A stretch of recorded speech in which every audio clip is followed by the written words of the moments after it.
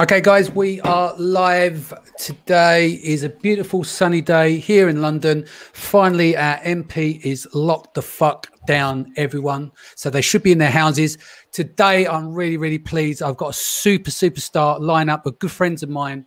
Paul is in the house, Tom Wang, Casey Gauss, Ivelin Demirov, and Anthony Lee. Welcome to the show. Hello. Hello. Hey. How are we all doing? Really good. Excellent. You want us to answer all at once? Because I feel like that's not a good strategy. What's that, sorry? I said you want us to answer all at once? Yes, no. I want you to answer one at a time. Right, I'm just going to maneuver to some of the groups here as we've just gone live. So starting with Paul, for those who have been living under a rock, can you explain who you are and what you do? Yeah, pretty much. I'm one of the co-founders of Select Chatbot, where we offer a ranking service and coached lots of people. And yeah, happy to be here. And yeah, Tom, over to you because you're next to my screen. Tom? Oh, me? Yeah, over to you next, my friend. Yeah, my name is Tom. I'm from Vancouver, Canada. 7-figure Amazon seller. We have our private label businesses running right now.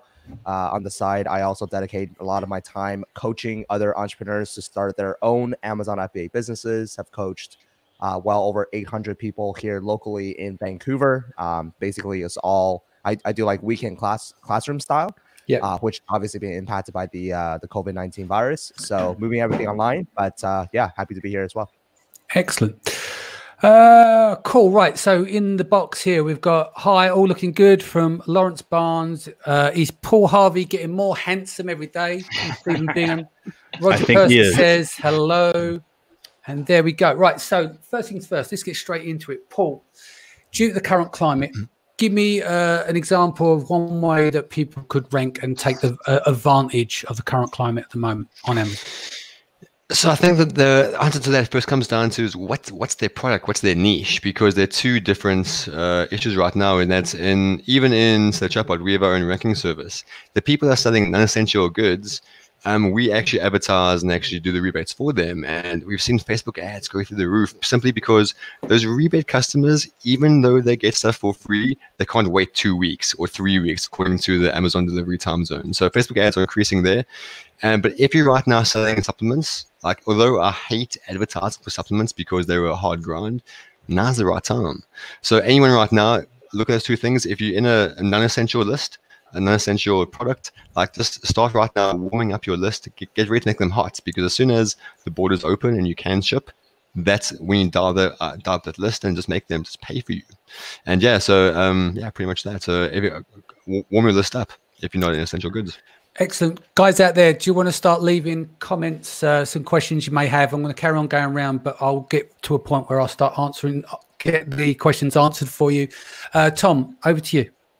Yeah, I think I'm happy to chat anything with regards to ranking, as if everything is normal, I guess. But as of current state, we've actually stopped all of our ranking process just because of literally yesterday, we noticed that a lot of our products have been moved from, like, the ship date has been moved a month later. So if you buy something on our listing right now, fulfilled by Amazon, you're going to get that product April 30th. So even if we do any sort of ranking, we just can't see the conversion rate being any good. So for any listeners out there who are listening to this, what we did right away, yesterday, what we did was we switched everything to FBN listings. We lost the Amazon Prime badge, but having said that, our listing is the only one in our competition that is currently being shown as shipped 3 to 5 days. That has actually given us, we'll have to see and kind of test, I guess, but it's given us a little bit of a competitive advantage. Right after we switched everything over at 2 p.m. yesterday, our orders started coming in quite a bit. So in terms of ranking, like I said, we're actually not doing any ranking right now, but I'm happy to discuss ranking as if everything's normal, I guess, right now. So. Cool. Casey, your observations, please. Yeah, I mean, overall, I think the question is, do you have the right product at the right time right now? The two issues are having inventory, and then number two, is your product still selling well right now? And for some non-essential products, that's not the case. For some people in certain categories, you may be killing it right now because either your competitors don't have the inventory or you just have the right product at the right time. So I think the real question before asking asking how we rank is, should we rank? Do we have the right product right now? And I will say, you know, if you are someone that has maybe struggled to be a top player in your category, but you have a lot of the inventory and you're willing to sell through FBM, now's a really great time for you to go and drive keyword ranking, because nobody else is. Nobody else is running, or it seems very unlikely that your competitors are running these promotions to drive keyword ranking. So it's a great opportunity for you to leap ahead of them if you have the inventory. And if you have the means of fulfilling it. So now is a great opportunity if you're willing to kind of play your cards right. And I think it's very important. Go look at brand analytics, go see what is selling right now, what people are searching for right now. Whenever there's change, I think there is significant opportunity, and I doubt things will go back exactly the way that they were. And so understanding kind of the new paradigm of now and how things will be is going to really allow some people to leap ahead of the competition. Yep, sounds good. Ivelin, what's been your observations over the last couple of weeks? So in Canada, haven't changed much. Things are pretty much the same. Still get deliveries. People have inventory still working. Right now, we're just waiting to see what will happen next. So nothing much we can do. We've done an experiment yesterday. And the ranking behaves as usually. So nothing changed there. Yeah. But things will gonna change in the next weeks for sure. Well, I was going to ask, because you're always tapping and underneath in the code. Are you and your team? I was just wondering if Amazon's made a shift in the algorithm for more essential products, or any shift that you'd noticed. But you're saying everything's pretty much the same as it stands. Yes. Cool, Anthony. What's your take on things? So I wish that I had a sneaky ranking factor for right now, but I can at least explain what I understand is happening. Two things, unless my information is incorrect, that I have come to understand about the algorithm that may impact the way things are able to rank. One, for lack of a better word, there's this template that market managers use to submit that essentially organizes ASINs in such a way that it distributes where products are placed under hot new releases. I think there's a badge in there somewhere, and then most gifted items. Anyway, the fact that that exists tells me there's probably a lot more like them. What that means is that this is a small piece of probably many pieces that affect the overall algorithm in its decisions on how to organize ASINs. So with that said, should Amazon have decided to, and I can't confirm whether or not they've definitely done this, it's just the fact that now I kind of feel like I know that they can and how they can. But if Amazon decided to be proactive with their reprioritization of essential goods, they could easily submit templates like this that will essentially inform the algorithm on how to organize ASINs. Now, I have clients that have lost rank and they sell what would be considered non-essential goods. So that might be what's happening. But even if that's not what's happening, we know that the algorithm does weight rank based on availability. And because of the new shipping priorities and the fact that non-essential goods are being pushed out 3+ weeks in shipment, then by default, that is going to therefore affect ASIN's capabilities of ranking. So one way or another, at this moment in time, things are not normal on the .com platform. So ranking efforts might be strenuous at best. And that is what we've observed anyway is happening. Okay, so basically what we're saying is, in a nutshell, everyone's on a lean back at the moment because of the delay time, right? So let's take the delay time off the table in terms of delivery. Let's just say we had normal Prime, yeah, and the sense that people were getting deliveries in 2-3 days or a small period, depends on where you are in the world. What would be a strategy you would be using at the moment to take advantage of, you know, like you've got this mentality of scarcity, like when we go into a downturn, a lot of people retreat, but others go on like they go on the defense rather than the offense. if you had a war chest and you were going on the offense, and let's just say Prime was delivering on a regular basis across all products, what would you be doing now, Anthony? So I guess it really depends on what your goals are. A lot of people use Amazon as a platform, rightfully so, to create cash flow, in which case then sourcing essential goods as quickly as possible and then basically flipping those would be the best way to capitalize on the current fear. However, my approach would probably be more leaning even harder into branding. And the reason is because I feel like right now everybody's on emotional high alert.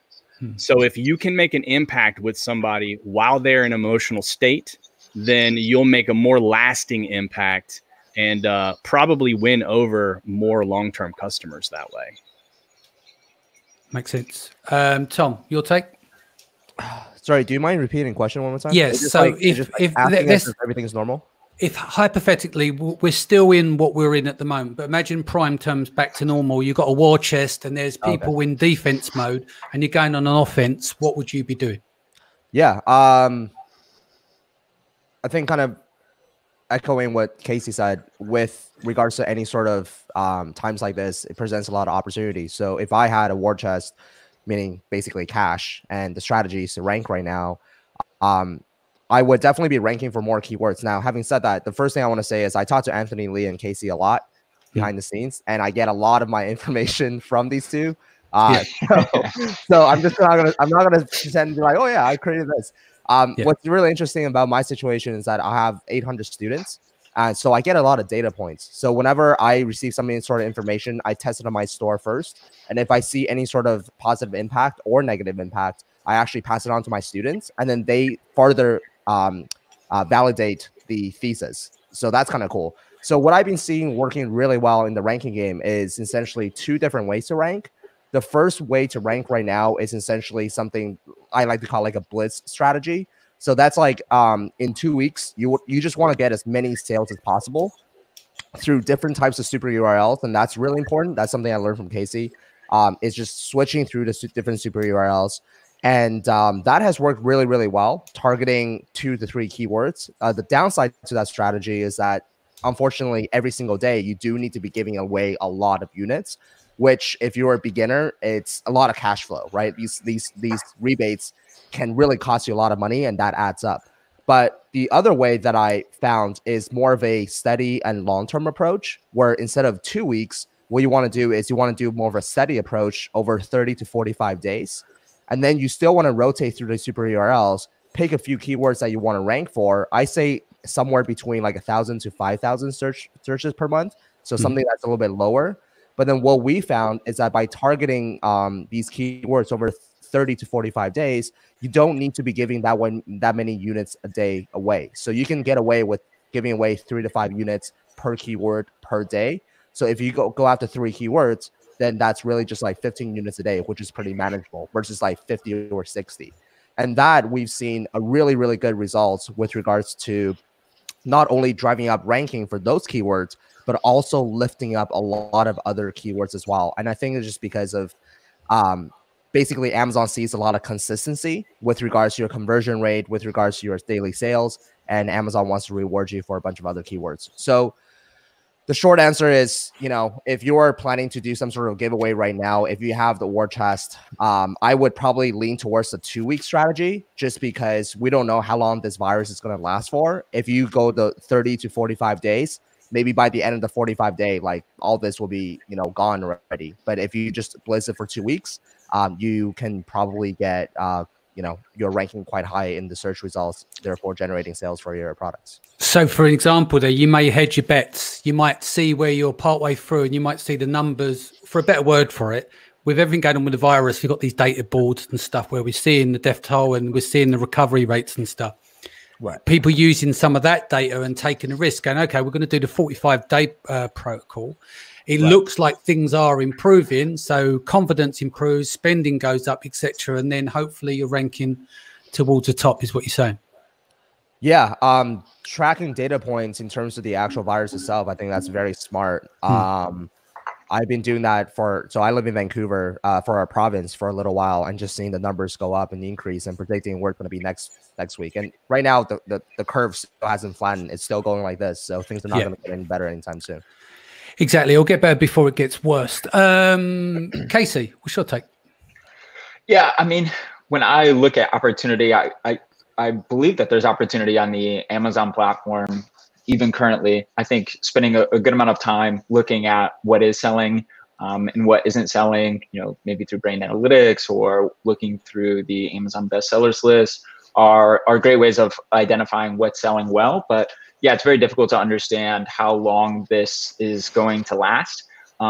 Looking at opportunity, I've never been one of the people that's been a huge advocate of selling off Amazon, because I've seen a lot of people struggle doing that. But right now, one word that comes to mind when I think of opportunity is diversification. So I think looking at diversifying your supply chain is something that would be considered both defensive and offensive. As we've seen a number of issues with sourcing from China recently, I think a lot of people are starting to wake up and looking at finding suppliers in other channels like Mexico or Taiwan or Vietnam or India or Pakistan. A friend of mine, Nathan Raznick, who at Sourcify is a huge advocate of this. I think diversifying channel. So right now, because of delayed shipping times, we're seeing some significant sales increases in Walmart and eBay. So I've never been a huge advocate of, again, diversifying from the Amazon space because there's so much opportunity still on Amazon.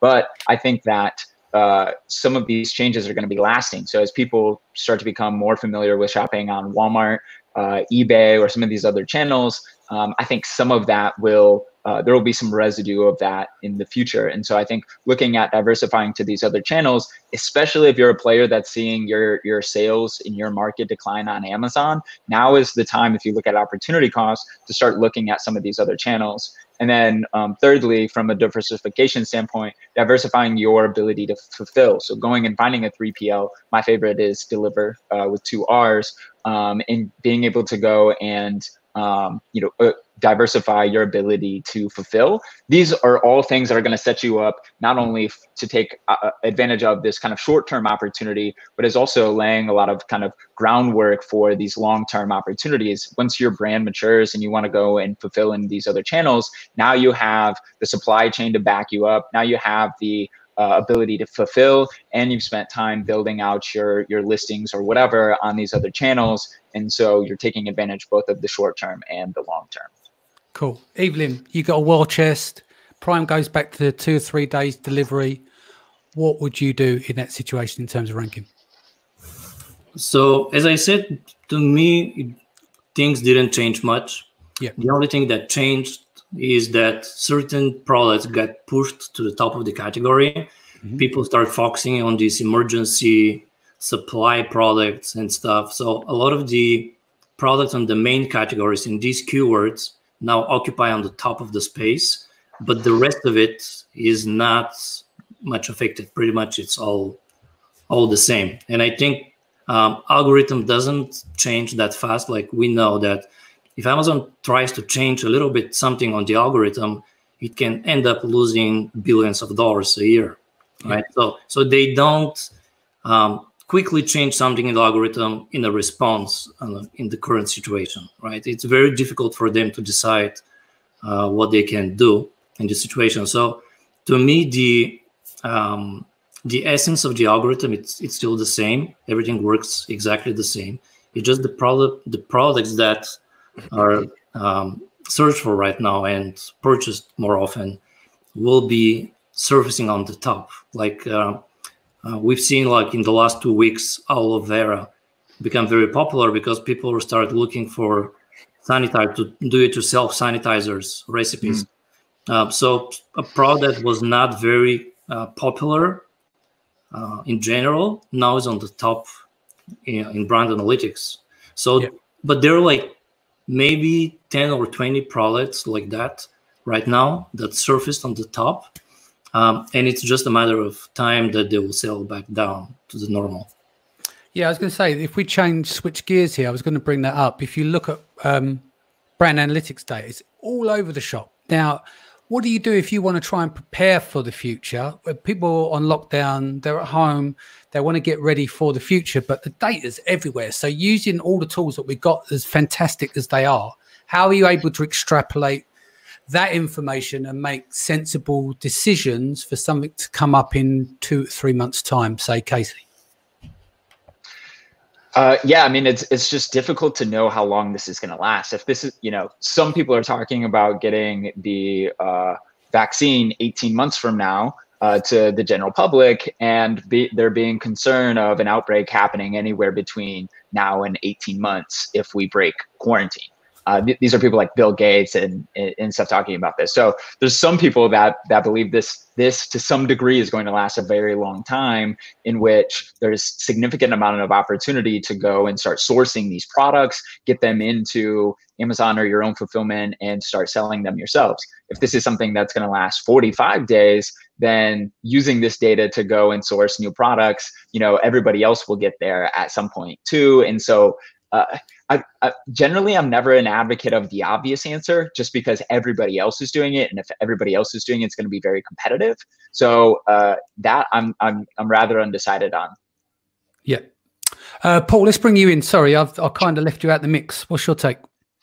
So pretty much right now, I think we're actually in a really good opportunity, because one strategy we've been doing for the past 2 years, and it's never actually failed for us, is that when we are doing rebates and the customer does the whole search find bar, we instruct them to click on the Amazon ad.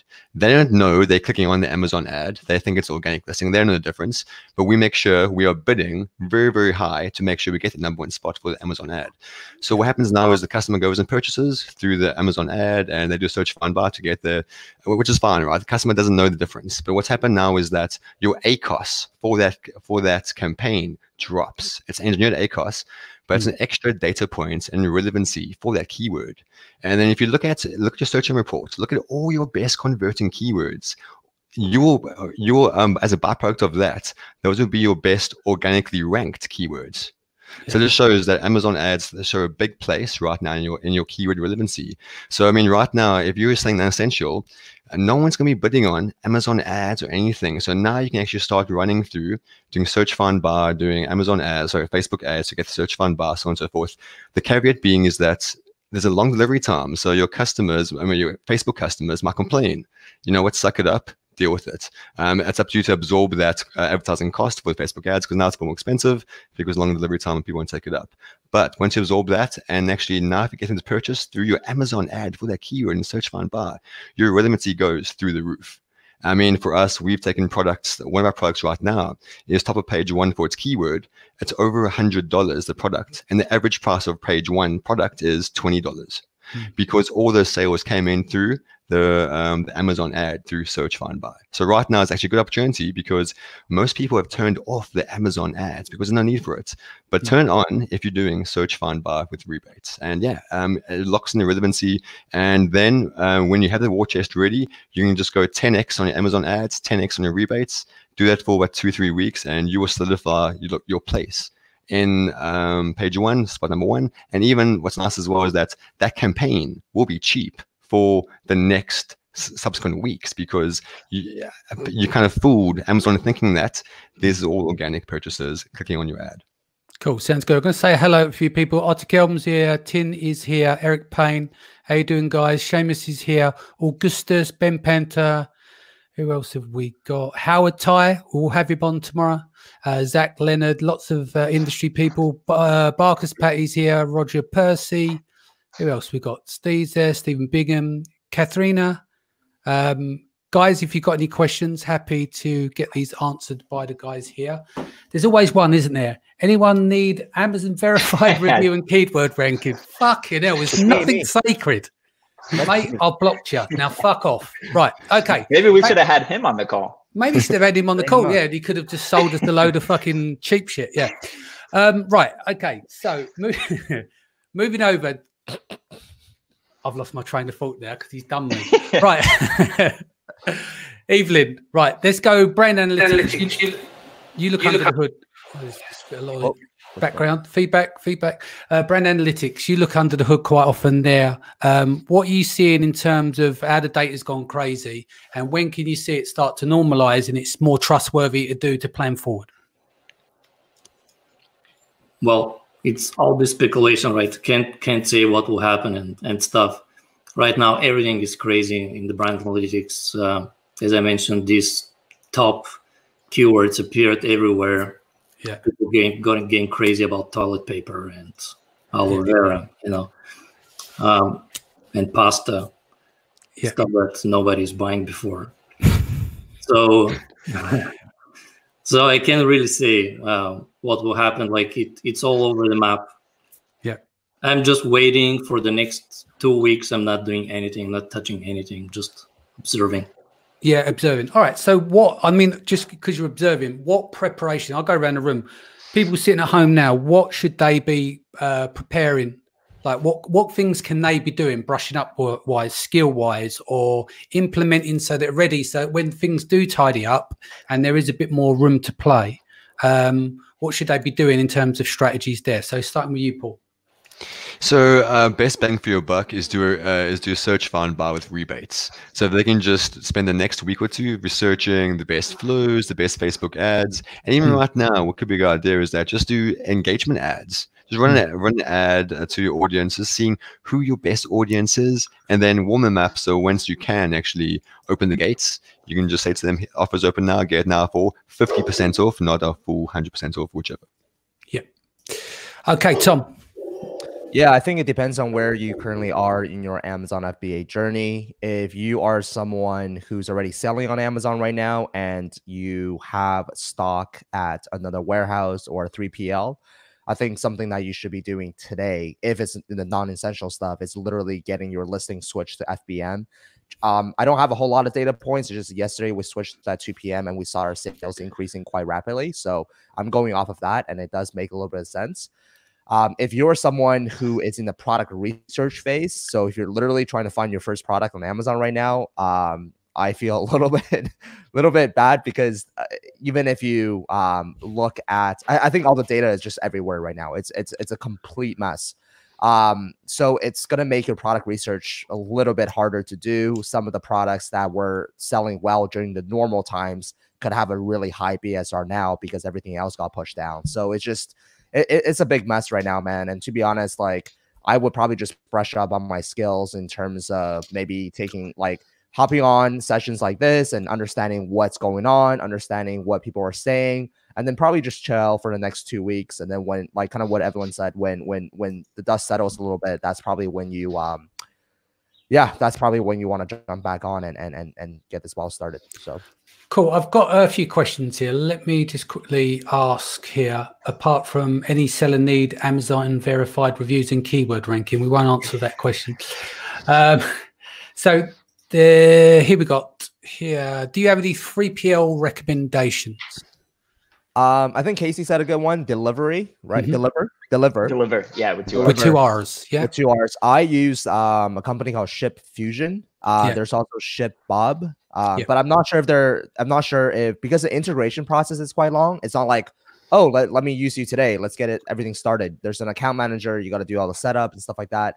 So I'm not sure if they're taking new clients on right now, but it doesn't hurt for you to reach out to them and ask. Yeah. Danny, if you don't mind, I saw a question I want to actually ask Tom about because he actually my better opinion, way better opinion than. Yeah. So Tom, the question was, I think it's should they make both FBA and FBM right now? If they do that, hold FBA and FBM, how much cheaper should the FBM price be? And if the FBM price dictates the price of the listing, will the keyword ranking drop because it's not like the FBA?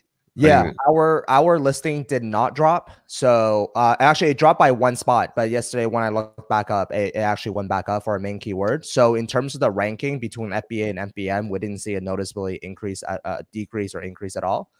So that's good on that side. And in terms of what we did was we literally switched the FBA listing to a FBM. So we only have one ASIN right now that is FBM. If you want to create a brand new listing and then so if you still want to have your FBA listing, so that's your original listing, but then you want to have another FBM listing, then I think you have to create a brand new ASIN, meaning you have to re-rank that ASIN and get more reviews and so on and so forth, which is pretty counterproductive right now, in my opinion. So we just switched everything over to FBM. So one ASIN, one FBM, and that's it. Gotcha. Yeah. Cool. Shouldn't it be easier to rank now and stick the ranking as everyone is selling less non-essential products? I think Paul alluded to that. Do you want to run through that again? So pretty much, yeah, what we're seeing right now is even in the non-essential items are holding rank, but it's purely because what they're doing right now is I tell all our customers in our group and stuff is that make sure, guys, please, if you're doing rebates, bid crazy heavy on the Amazon ad.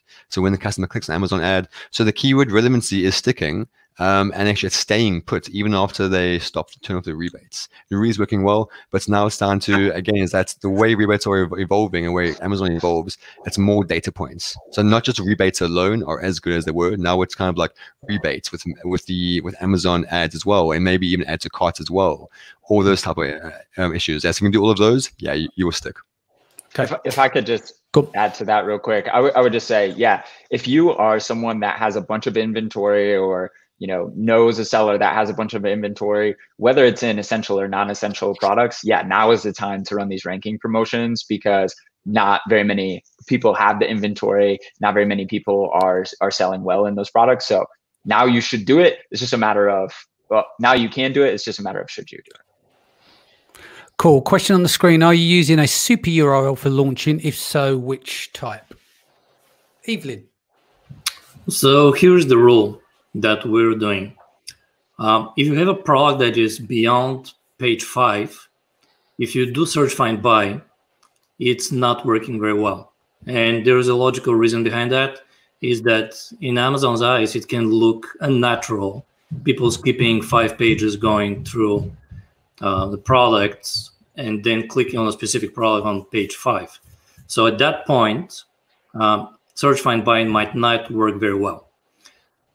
So the rule is if your product is on page 1 or page 2, search find buy works the best. If not, we're using super URLs for launching, and brand URL specifically has been working pretty well.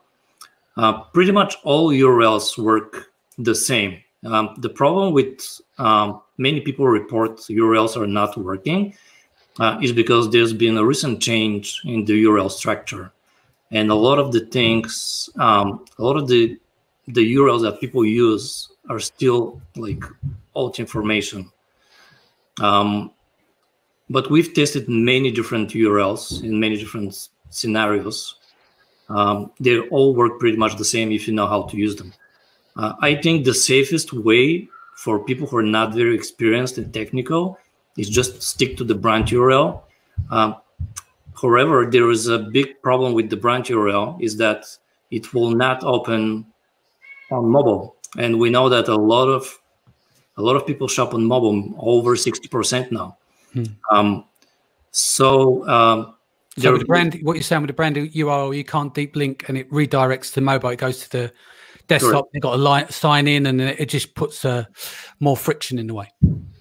Correctly. So every URL now that you'll be using has to be a deep link URL, so that makes sure that it will open on a mobile device. Yeah. Sorry, real quick. I keep adding in. But for those that are not aware of what a deep link is, yeah, as Danny said, it's a link that when on mobile will just open up in the ManyChat browser, assuming you're using ManyChat. And the problem with that is that they're not signed in. It looks very unnatural. So we saw much better results when we switched over to using these deep links, which automatically pop open the app. The customer is logged in. It's a very natural experience from the Amazon perspective. Now, so the question is, how do I get these deep links? Pixelfy recently has now given you the option in their URL setup for you to check a box. I think it's automatically checked by default. That will make it a deep link. So you shouldn't be using a straight up 2-step URL that you paste into ManyChat or whatever. You should go use a service that allows for deep linking. Beautifully put. Yeah, that's what we're doing too, actually. Yeah, go on, Anthony. Apologies. Yep, Karen. We take so in our experience, rank fluctuation seems to occur when we overutilize one particular means, even search find buy. And I think just like Ivelin said, it looks unnatural if like 95% of all your sales come through the search bar, since that's not usually how it's going to happen. So how we do it is we mix it up between search, find, buy, and we actually have been using the share URLs. The problem, and then we put those through Pixelfy, so they're deep links. The problem with those, though, is that as Ivelin had said, Amazon's been changing the URL structures. Yeah, they changed those pretty regularly. Like literally within a month, I saw 3 different changes. And on top of that, they're also time-stamped. So you have to actually be diligent in going in there and changing them out.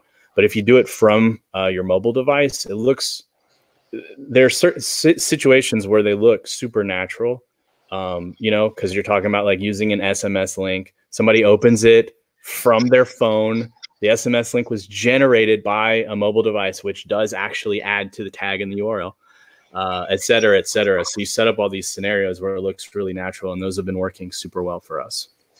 I'm with Anthony on that. Quick correction here. So if you do a share URL, it doesn't matter if you do email share or SMS share or Pinterest share or whatever. It's pretty much the same. It's pretty much the same. They just add a reference to that URL, which if Amazon sees that the visitor is coming through that link and they have that reference sent to the server, they know that it's coming from the shared URL. However, you cannot just attach a keyword to that URL. So a lot of people just do they just attach k equals a keyword to a shared URL. But it's a detailed page URL, so this will not count for ranking. Okay, I'm not sure why then, but it's been working. I don't know. Maybe we just happen to have a magic touch. It's giving you a social signal, basically. So if you use other methods of ranking, like if you said, if you mix, for example, different strategies at the same time, all these clicks that come from this URL will count as a social signal. So it will give higher ranking to all of the rest that you're doing. Okay, that brings us swiftly into another question here. Are there any ranking factors based on traffic sources? So, for example, traffic from Facebook ranking better than Pinterest, etc. So there's this thing that is called quality that is attached to everything with A9, right? Everything has specific quality or weight, as Amazon is calling it. So the quality of the external traffic, of course, matters, as well as even the browser. Like if people coming from a Tor browser, which is usually used for hacking and stuff, you can naturally see that this is not a quality customer. Anthony told before also, he was talking about the quality of the customers also, right? So this weight is attached to everything A9. So yeah, quality of the traffic is very important. If you send someone from DuckDuckGo, for example, advertising to Amazon, it will have very low effect. But if you use Pinterest or YouTube, for example, as a traffic source, the effect will be much higher. Makes sense. So if that was, for instance, a scoring system, it might be that Facebook has a marker of 5 and then Pinterest could be 7 and YouTube could be 10 and other sources like that is what you're saying. So what you're seeing is that the traffic that's sent there, the Amazon will give that signal more of a priority depending on the type of source that it's coming from. So for instance, with Facebook, it's more like a social traffic, but think about Pinterest, there's an opportunity for the purchase power along with influencers from YouTube, which may give it a high accreditation. Usually where you have video presentation platforms like YouTube, Pinterest, and Facebook, of course, chances are that you've given much more information about your product and you engage the customer much better than on some other non-video platforms.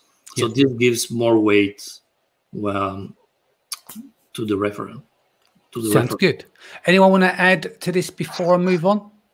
Yeah, I mean, just kind of echo. We believe variety is pretty important. So yeah, even if a product's in the top 15 results or so, we won't use like pure search find by. We'll use page one URL. We like to switch it up because I believe Amazon is looking for a sameness of traffic. If everybody is doing the exact same thing, that looks unnatural. My one question to Ivelin actually was, you said if a product's in the top 2 pages, then you'll use search find by. The majority of shoppers, well, depending on your traffic source, I guess, are mobile shoppers. So page 2 of the desktop is, up to like 98th result or 96th result or something like that, which could be like page 5 on mobile.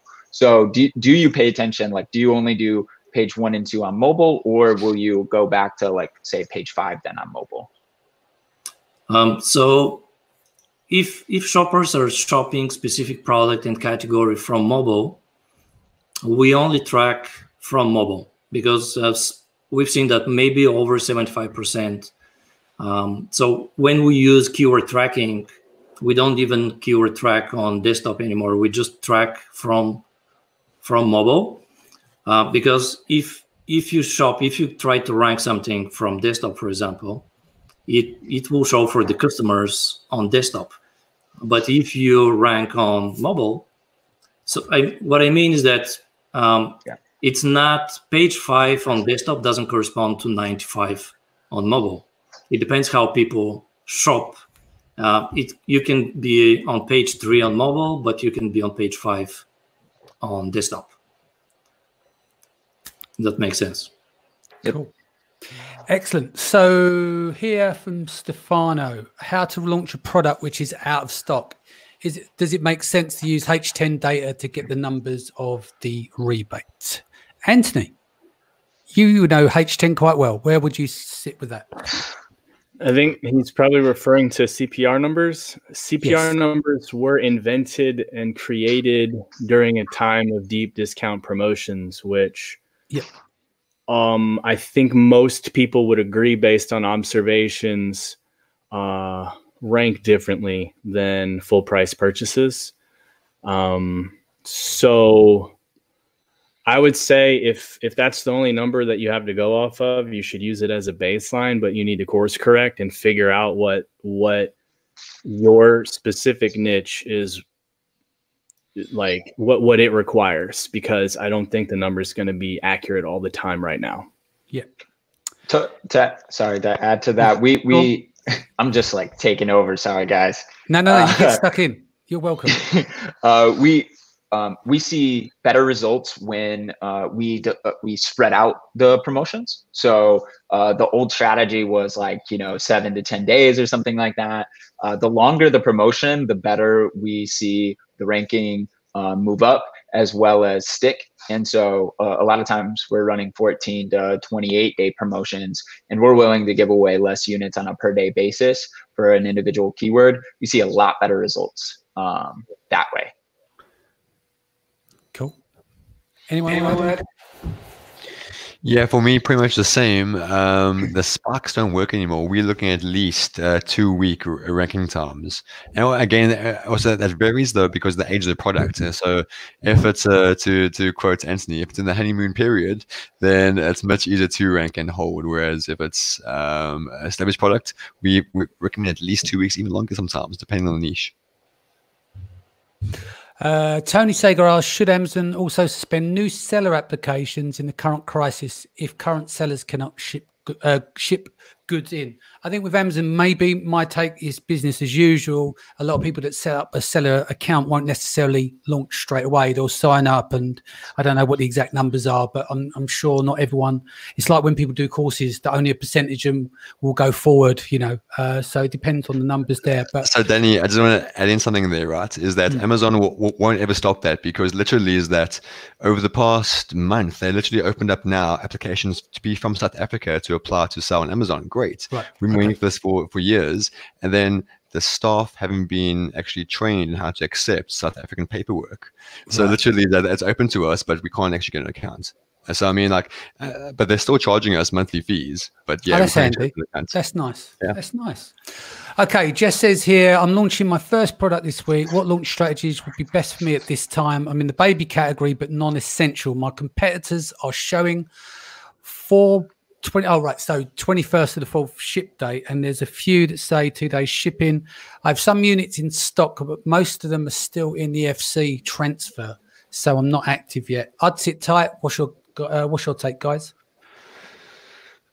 For me, minimum, I would say just start up an automatic Amazon ad campaign just to gather the keywords that you think are relative, and then see what Amazon thinks your product really is, and look at the search terms, what they're reporting. If those search terms are correct, aligned with your product, then yeah, Amazon's spot on. They know what your product is. If it's not, then you need to change your keywords, your title, everything, so Amazon knows what your listing should be. And then once you know that, move on and start, if you can, do rebates, start doing aggressive Amazon ads, so on and so forth.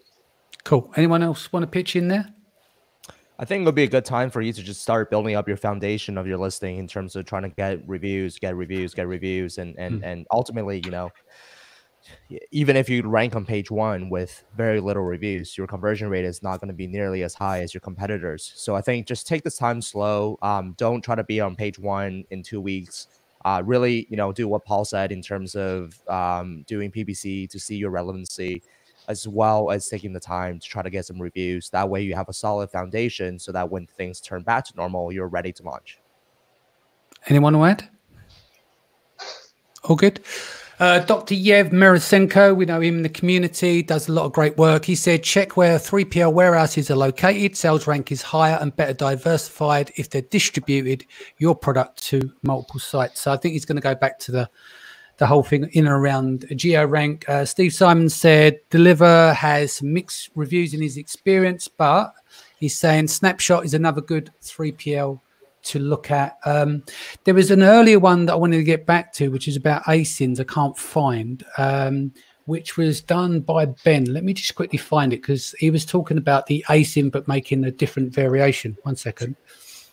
Ben, if you're out there, can you repost your explanation for that? Ben Valance, yeah?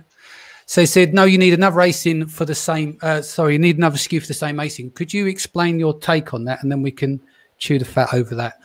Is there any more people out there who's got any questions that I've missed before we move on? No, cover Jess. Let's have a look. Just going through these here. Stefano, we're covered. Here we go. As of today, no new coupons are allowed through April 5th. Think ads or promotions will be paused or limited to. Anthony, what's your take? I mean, given the fact that Amazon is attempting to prioritize certain items, it makes sense that they would not allow people to respond to that by creating coupons, attempting to therefore push their offers in front of what Amazon deems a priority right now.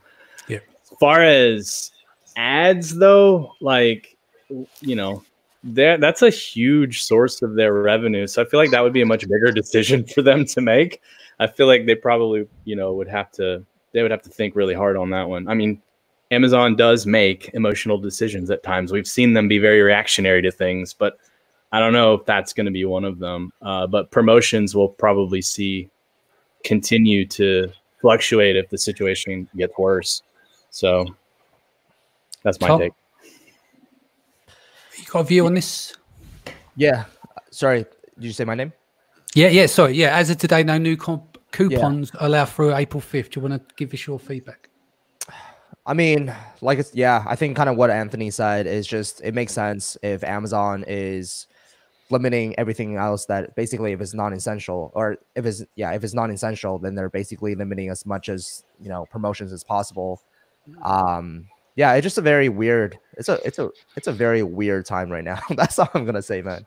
It's a weird time right now. And I wouldn't be surprised if Amazon comes out and do other things in the next upcoming weeks as well, depending on how the situation goes in the US. So I think it's really important to follow what's going on in the US with regards to the COVID-19 cases, and as well as what the government is doing, because that's really going to have a huge impact on all the businesses, not only Amazon, but obviously everything else. But yeah. Miguel says my listing has been is shipping delivery time for the 1st of May or April 22nd. All my inventory is already in FBA. How do I start FBM if all my inventory is inside of Amazon? I don't think you can. I think you have to do a removal order and get everything removed to a 3PL and then get the 3PL to do FBM. I don't think there's a way for, if your listings are still in Amazon, I don't think there's a way to do FBM. You got to retrieve everything, which costs you 50 cents per product, I believe. Yeah, and then they ship it all over the country in shitty boxes that didn't, you know, it didn't go in as it should. It didn't come out as the way it went in. So you've got to repackage everything up as well. Anyone else got any thoughts on that? Evelyn, any hacks? I'm not sure if multi-channel fulfillment is working because it will be pretty much the same system, right? So yeah, maybe they can try, you know. Also, removal will take a while. Sometimes it takes 15 days to receive the removal, so it will be long. So I'm telling you, I don't think it makes sense. Like, I don't think it makes sense if you have products, if you don't have units available outside of Amazon right now. I don't think it makes sense to do a removal, pay the 50 cents, ship it through a 3PL, set everything up, wait for 2 weeks, and then try to resell, because you don't know what's going to happen in 2 weeks. So I don't think it makes sense from that perspective. Yeah, sometimes it makes sense to sit and wait. What Ivelin said is possible, though. I don't know if Amazon would look at that as manipulation and shut it down, but it would be something I would try. So create an FBM listing and then just go in and manually create multi-channel fulfillment orders through Amazon. Like, it's manual. That sucks, especially if you get a bunch of orders. But it's Anthony, I'm doing that right now.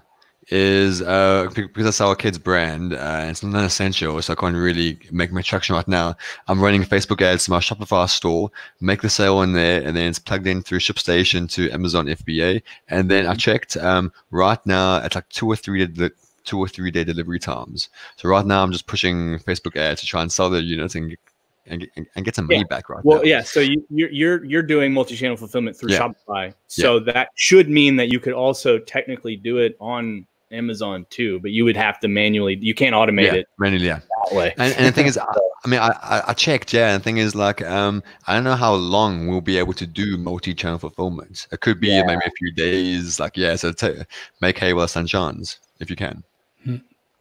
Makes sense. Ben Valence posted, you can do this by adding another condition in edit inventory, which I think he was saying is that instead of using 2 ASINs, as what was Tom was saying there, is that you use the 1 ASIN, create 2 SKUs, but edit in inventory. I think that's Ben. Can you correct me if that's wrong? While we do that, let's move on to another question here. Do you think MiniChat rebate automation with a 2-step URL to launch for a few weeks until you get to page 2 to 3 and then switch to search find buyer is still a good launch strategy, or should you launch immediately with search find buyer directed towards the sponsored products? I mean, timing wise, neither is great, is it? But let's imagine if the timing was okay and Prime's back to normal and the scares passed in the US and UK. What would you guys suggest would be the best of the 2 strategies? I think for me, I've always used the first approach, which is essentially use a super URL to get the product up to page 2, sometimes page 1, page 2, and then once you're at page 1, page 2, make sure that you switch over to search, find, and buy. But I do want to say that some things have changed since, I would say, even earlier this year, and that's kind of what Casey alluded to earlier, which is essentially switching up the different super URLs, and kind of what Anthony said as well. It makes it seem very weird if 95% of your purchases come from the search bar, because people don't search like that. So if you want to go ahead with that strategy, make sure that you trick Amazon by using a lot of different super URLs, add them to the deep link. That works a lot better than just sending 1 super URL for 2 weeks, because you're not going to see that much of a result using that method. Cool. Anyone else want to add anything? You can also do search, find, buy with the brand. So like there's some bleed over effect if you rank for brand plus keyword, right, into just the keyword. That's another strategy we've done for like brand new products.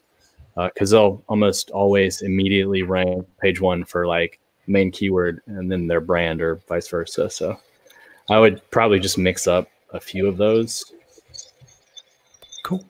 Fabian says, hey, curious to see if you face this. Launch 2 exact products at the same time, same niche, same price points, same keywords in the listing content and backend, and one of them ranking much better than the other one.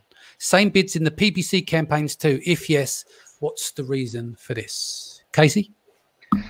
So I'd be curious if he's bids and what you deliver for are 2 different things. I'd be curious if you're delivering for a lot less on the product that is ranking better. We've definitely seen this in PPC where one product is delivering for much cheaper CPCs because Amazon just sees it as a lot more relevant. I'd be very curious how you've tried to push ranking. Maybe there's a quality of customer difference there. I'd want to make sure that your products are in the same subcategory because subcategory is a huge ranking factor right now that not enough people are paying attention to.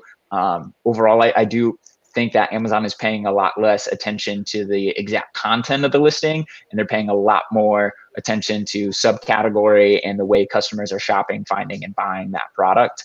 But outside of that, there's so much in the Amazon ranking algorithm that sometimes we see this. We have 2 products very similar. One product will do really well. The other product will not do nearly as well, and they're very similar. So I don't know if anybody else has there's Oz's curtain, and we don't get to see everything that's going on behind it, unfortunately. Okay, Fabian's just dropped in here. No ranking, just launch, no reviews too, just testing both.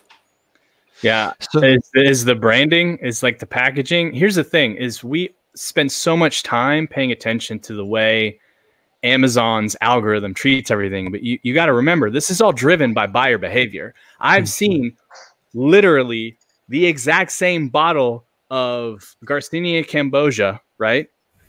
Hundreds of them, same serving size. It's the same product. The listings are all geared towards the same keywords, but several of them fail miserably and one does really, really well. Why does that happen? It was because the label looked nicer, Also, it could be completely random behavior. Imagine that your inventory is in California, and that same day, 5 people from California bought the product. So the inventory is close to the customer. This ranked this keyword higher, while on the next day, keywords on the other products were coming from New York. So it will give you that initial start on that product, and then it sustains ranking based on that specific location. And also time's going to factor as well. How long have you been testing it? Been running? If you just launched, was it been a week? Like I'd say look at the data over the month to see the performance as well, because you should never look at data over a week anyway, should you? You've got to reach a statistical significance at some point. So you need to benchmark your test properly. You need to be very tailored and detailed on what you're doing. And like the guys said, or Anthony said, is that you've got a different label, better packaging, etc. Like Ivelin said, if you're looking at the distribution to the facility centers could be mapped differently. You could send the products in at different time, but when they're available, when they're not available. So there's a lot of things at play that could make a difference. So you should document everything there. Sorry, real quick. My advice would just be that, there's a lot of kind of stuff that we don't know what stuff entails exactly happening. The more you actually go and are intentional and kind of control the rankings or running promotions or whatever, then you should be able to move those up. Yeah.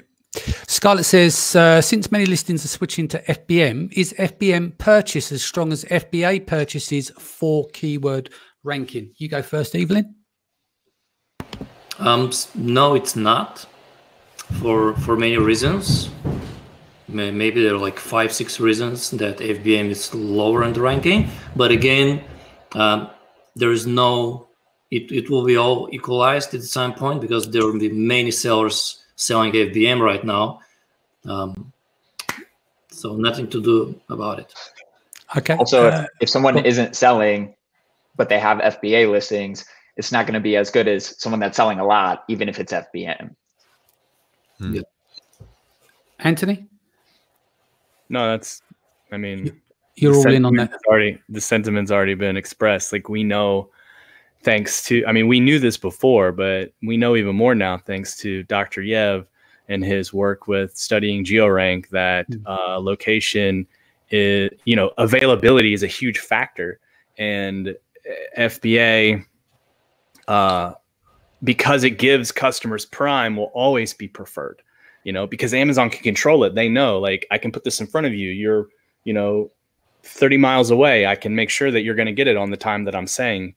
They have so much less control with FBM, but like Casey just said, it'll equalize because that control also leads to limitations that currently Amazon is imposing. Right.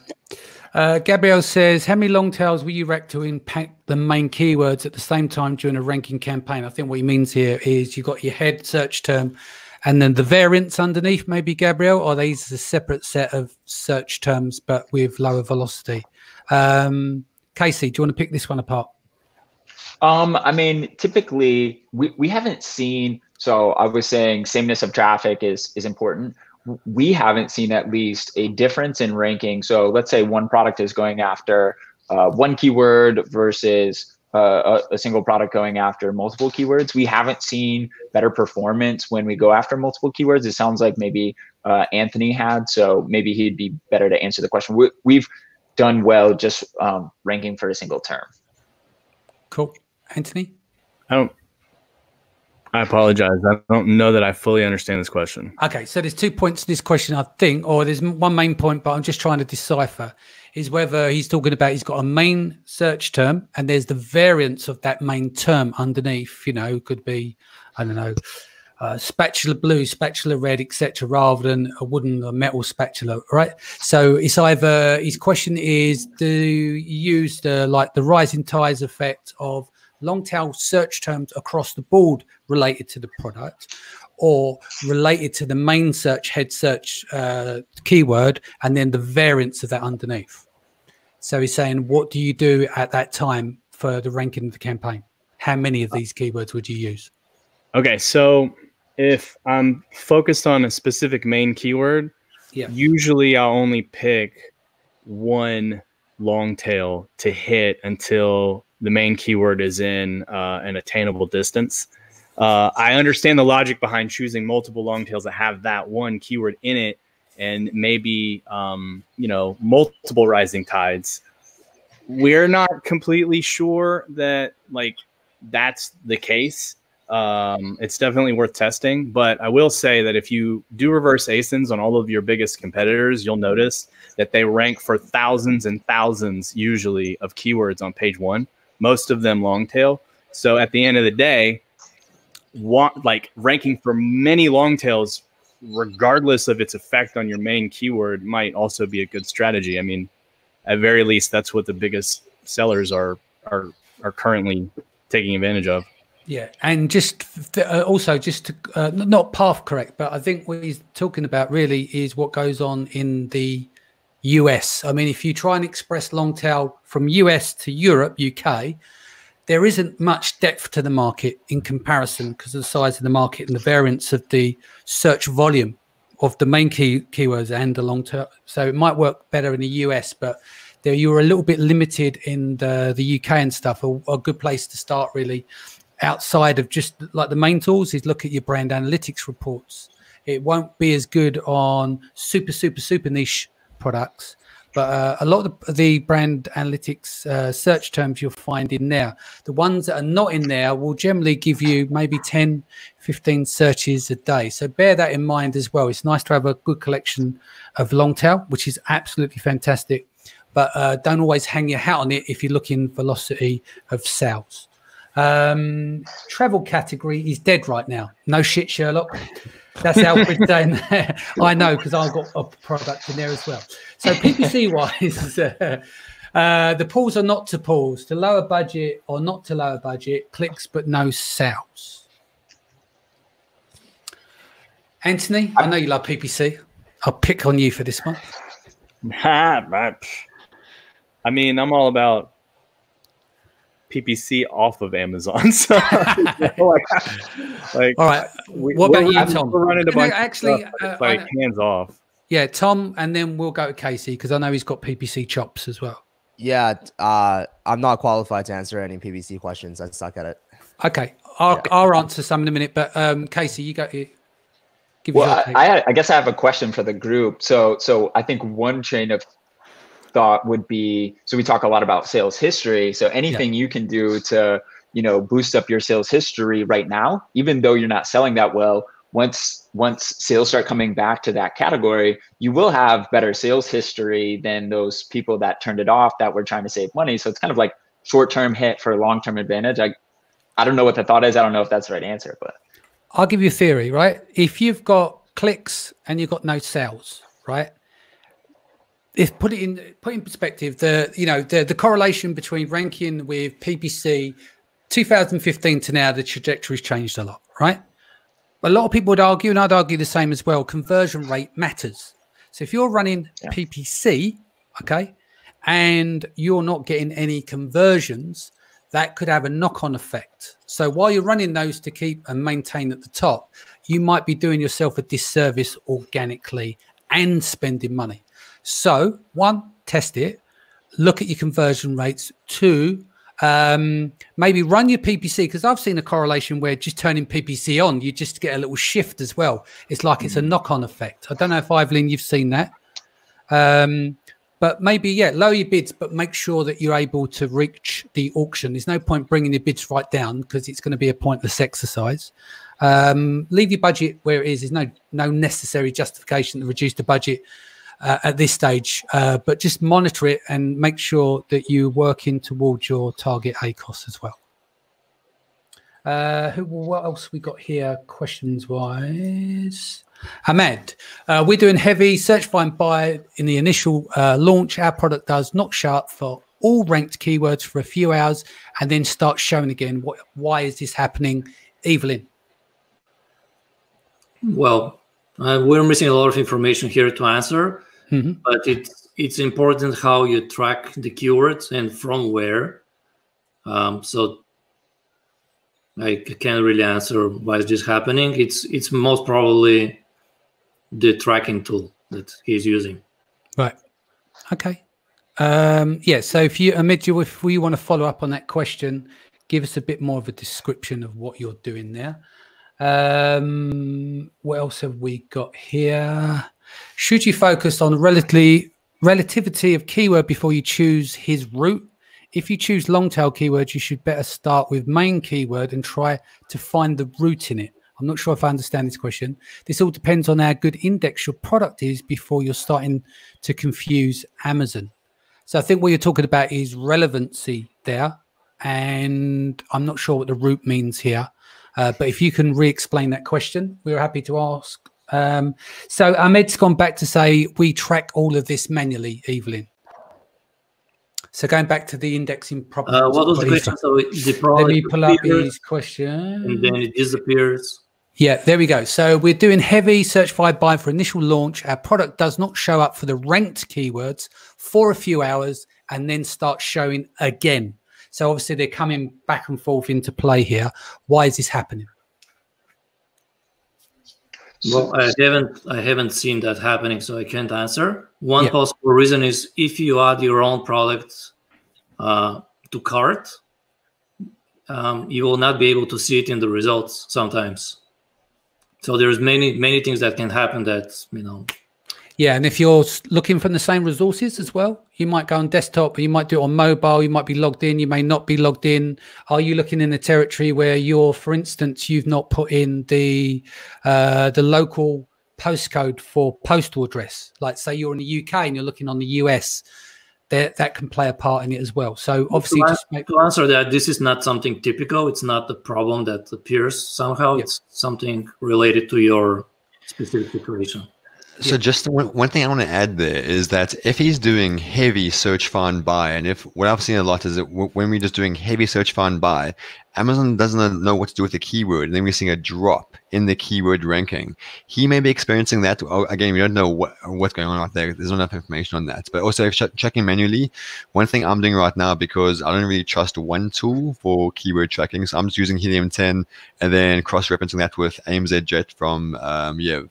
That's what I'm doing right now. Evelyn, I don't actually know about your ranking tools. I need to talk to you about that because I think yours might actually be a good fit as well. And talk about that, yeah.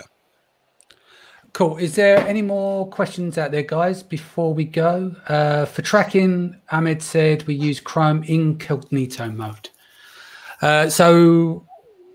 Okay. We're coming up to an hour and 10 minutes. Hopefully everyone's been enjoying this. If there's any more questions, let us know. Quickly say hi to a few people. Jason said, these calls are getting better. Very grateful. Thank you. It's not me, it's these guys. Fabian says, thanks, guys. You rock. What else have we got? Questions here. What would you suggest for new sellers who are planning to launch their product? Should it be the right time to launch a new product? We've covered that. We'll talk about delay and we'll wait for a better time. What else have we got here? Just have a look. Does anyone want to add anything while I'm looking through the questions here, rather than leaving me with an awkward silence? Come on, Paul, do us a joke or something while I'm having a little look through. Yeah, a joke. Nice try. Nothing. All right, so let's do a bit of predicting the future then. So what is you guys, we'll go around the room quickly. What is your take on, and we'll focus on UK and US, yeah? Of what is your take on when this is going to, the virus you see clearing, are you bullish on this and then we're going to have a good Q4, or are we going to see a return? Starting with Tom, what's your observations at the moment? Jeez. No pressure, mate. Yeah. Man, it's tough. This is unprecedented. I mean, I think this is, yeah, it's weird. It's just a weird time for everybody to be alive right now. And I think that it's definitely gonna, first of all, I think in the short term, it's definitely gonna get a lot worse before it gets better. If you just look at the stats, especially what's going on in the US, yesterday I had 10,000 cases. Today, I think it's gonna probably be more than that. What I'm looking out for right now is essentially how are the US going to have mass testing available for all citizens? If they don't have that, I really can see the cases getting better. But if they do start rolling that out, such as similarly to what they've done in South Korea being a very good example, setting up phone booth where people can go in, do the swab after 7 minutes to get tested. Yeah, I can't see things getting, and especially with the States right now as well. People are loading up with guns. I mean, what the hell is that about? I mean, we know what's that like. They're getting ready to go looting, aren't they? I mean, that's really weird. Like, people are just buying a lot of guns and stuff. And what Americans do. Yeah, I mean, so are people gonna start being rebellious against the government? Maybe not. But hopefully, I think the best case scenario is for us to have a pretty decent Q4. The worst case scenario is this year. Just call it a, we'll see everybody in 2021. So, yeah, Paul. I guess for me, the main thing too is we've spoken a lot about ranking and launching and relaunching right now, but very few Amazon sellers properly budget for a launch. I know that sounds ridiculous. Yeah. That's Amazon 101, but the amount of people I've seen do rebates and automate the whole thing and then literally go bankrupt overnight and don't actually realize it. So please, if before you're thinking of doing any type of relaunching or launching, whichever, just actually please put in a spreadsheet, a little budget, how much each rebate will cost you, how much aggressive and passive Amazon ads will be, so on and so forth. Really have a big thing there and saying, okay, now I have a budget, how long can I last for? Because we're not long to last. So before anyone charge anything, figure out how long you can keep your skin in the game. Yeah. Casey, what do you think? Are you bullish on this, the virus clearing up? If you take a look at the data from, say, China, I know it's more of a nanny state. I know in the Americans and the guys in the UK, we don't like to take orders off people, do we? So we have to expect it's going to take a bit longer. But are you bullish on a good Q4 coming up? I'm a little bearish on how the virus will kind of clear up in the US. Again, I don't know. I know there's people kind of adamant on each side of the fence. My overall take is that change brings opportunity. There's a lot of change here. If you think about how much people are being forced to shop online, I think it's training people that otherwise weren't shopping via e-commerce and they were shopping more retail that will be shopping on e-commerce. And again, I mentioned Walmart and these other channels that people are looking to get faster shipping by. I think things, no matter what, will be different on the other side of this. And trying to really understand what that difference is going to really set you up for success. And again, there's a lot of change, and trying to understand what is going to happen on the other side is really going to bring a lot of entrepreneurs a lot of opportunity. Yeah. Ivelin, what's your take? Yeah, based on what governments are doing, I think that, this will take for a while. Like schools in Canada are closed till the end of May, for example. After May is just 1 month, and then the school year is over. So it's basically, we're looking for next year already. I'm optimistic about Q4 somehow. I think that things will get better by Q4, so people should be ready, I think. Like personally, I'm going to ship some inventory to a third-party warehouse, just ready for a launch when things starting to get better and stuff. But you never know how this will turn out. A lot of people say that when summer is here, things will start getting better already. So yeah, we have to be prepared for it. There will be for sure a lot of change.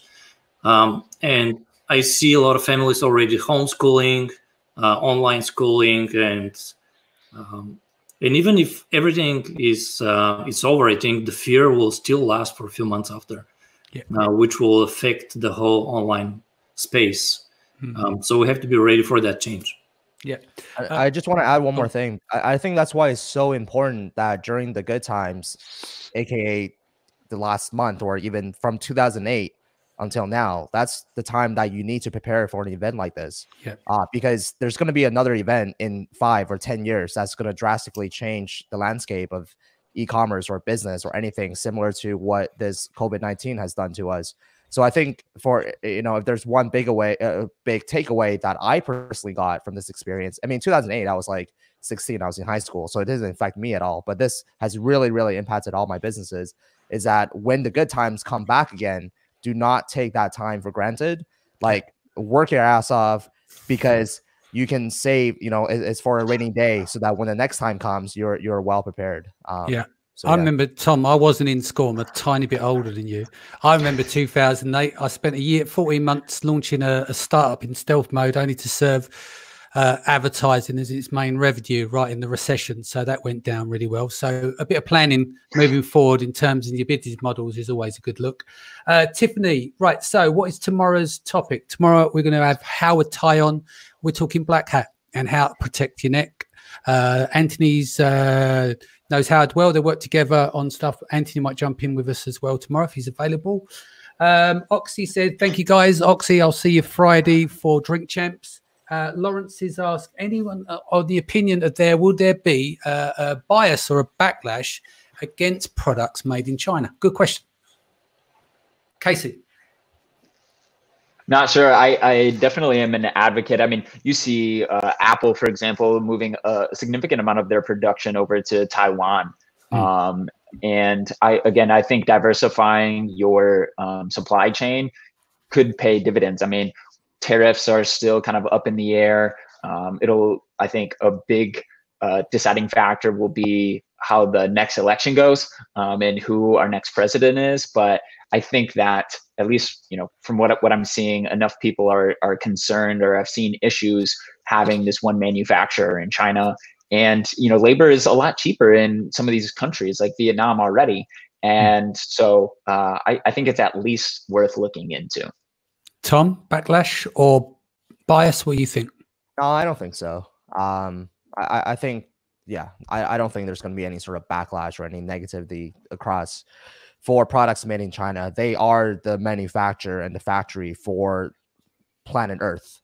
Let's call it that. So I think things are going to continue to go on as they are. And I don't think there's going to be any sort of negative backlash or anything.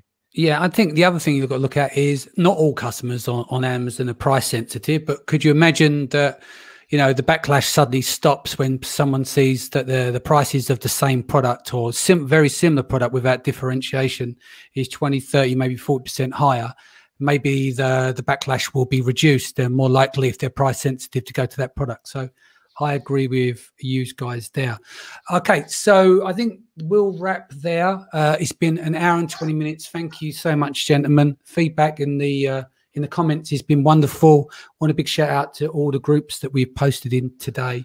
Thank you for sharing all your knowledge, guys. I know it's a rough time out there, guys, but like, you just got to be positive, have a good mindset. We'll get through this together. I just want to let everyone know how to reach Paul. What's the best way of reaching you if they've got any best questions? thing is probably just message me or go through Seller Chatbot, our Facebook page, or even the website. Cool. And Tom, for you? I guess YouTube, Tom Wang, or Instagram. Tom's like, don't contact me. What? Casey, what's best way to reach you? Yep, either message me here on Facebook or on my personal Instagram, just Casey Gauss. Excellent. I'll give Evelyn, you guys and for Casey's you? phone number here. 517. No, I'm just kidding. Yeah. And in terms of education, guys, give all your groups a shout out, please, because there are people listening across the other groups. I want to make sure they're going and consume your content. It's free. Evelyn, you've got the Orange Hat group. Casey, Data Hunters. Paul, Seller Chatbot. Can you remind me, Anthony, of the new group that you got? Signalytics. Signalytics. Yep, cool. And who have I missed? Just follow me on Facebook. Just type my name in, and that's good enough. Yeah. Cool. Excellent. How do they reach you, Anthony? Pretty much any social media platform at Anthony Lee 991. Yeah, but check him out on TikTok. You're doing a lot of video content now, aren't you? If you like it high speed, like you're on drugs, drinking lots of alcohol, but with really shit information, check him out. He's super fast, but he's really, really good. Again, guys, thank you so much today. Audience, thank you for joining us. I'm going to end the broadcast now.